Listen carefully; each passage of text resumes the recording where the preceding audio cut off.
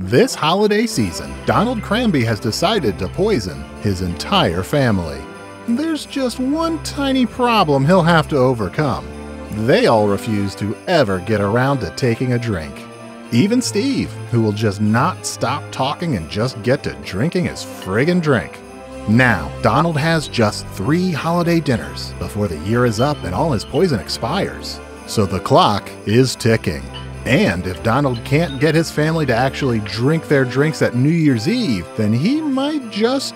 Oh, wait, there they go. Okay, everybody's poisoned now. 3 dinners and a funeral.